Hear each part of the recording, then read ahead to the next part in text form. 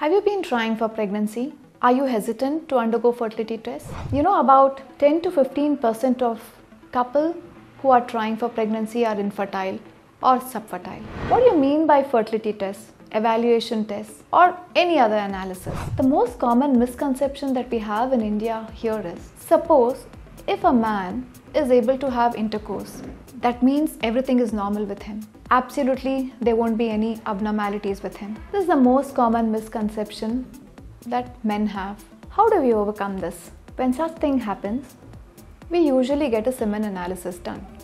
Semen analysis means it is a test of fertility for a man. What happens here is, we test the ejaculate sample for the presence of sperms, the number of sperms, that's the count. Motility means how fast the sperms are moving. And thirdly, normal forms. Normal forms means a sperm should have a normal head, neck and proper tail.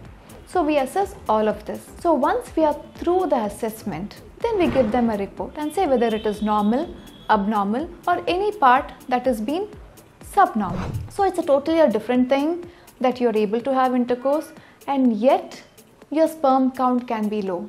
That's a possibility. Sometimes the sperm volume, the ejaculate also will be low. So these are the instances when you need to get the fertility test done. Now we find abnormalities in the semen assay, semen analysis. How do we go forward? We go further, we get a scan done around the testicular area, the scrotal area, and see if there are any abnormal veins or what is the size of testis.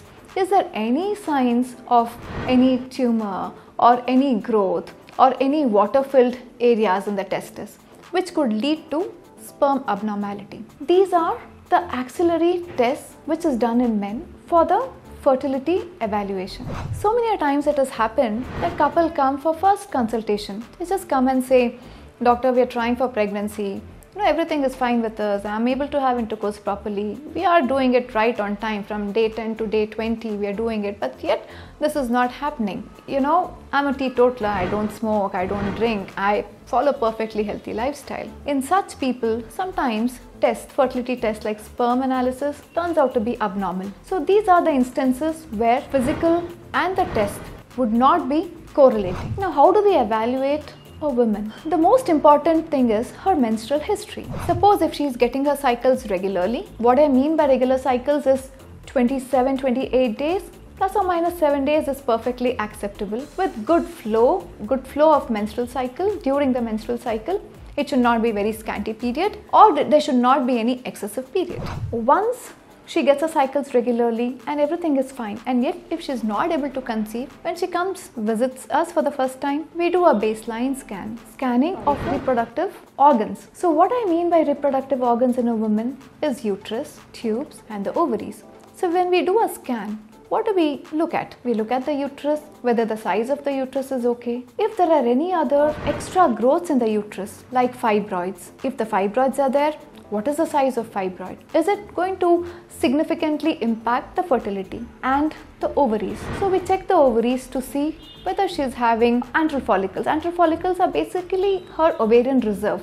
So in the ultrasound, we test her ovarian reserve, if she is having polycystic ovaries or not, or if her ovaries are on the other spectrum, that is the low ovarian reserve, or any other cysts in the ovaries like a simple cyst, and most rarely maybe about endometriotic cyst also can be picked up in the scan. Scanning is very important tool. So many times it has happened, they have come to me for the first consultation. Irregular periods, they would have missed the period and they would have reached out of desperation. The most important thing is when we do a scan, there could be a pregnancy there. So all sorts of things happen. So ultrasound evaluation is a very important tool for fertility testing. Now these are not painful testing. Along with the scan, we do hormonal analysis in women. What do you mean by hormonal analysis? We try and check her FSH levels, LH levels, estradiol levels and AMH. AMH basically tells us the ovarian reserve. So when we are through all this, then we suggest them the ideal treatment for that particular couple. Now, despite doing everything, in case if there is no pregnancy, we advise them